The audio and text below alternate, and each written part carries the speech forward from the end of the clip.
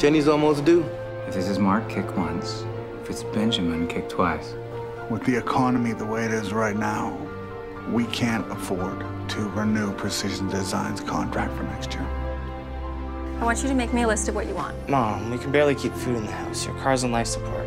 How are you gonna buy Christmas presents? I signed you and Sarah up for the Angel Tree program. The what? Well, Salvation Army does a thing where kids make out a Christmas list and people pick their names and buy the gifts. Kevin, it's a giant angel tree. Let's pick 2 names off the tree and buy them whatever they ask for. Jenny, I don't think we can really afford to. Okay.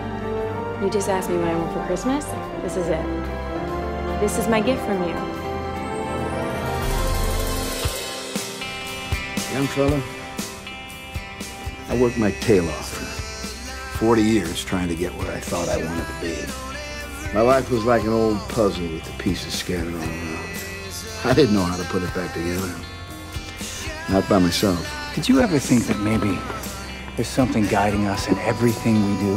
When things go wrong, and I mean really, really wrong, there's still a way to get through it. You just have to trust that feeling. If I just knew that you were praying for me, then I might still have a chance to get my family back. Christmas star.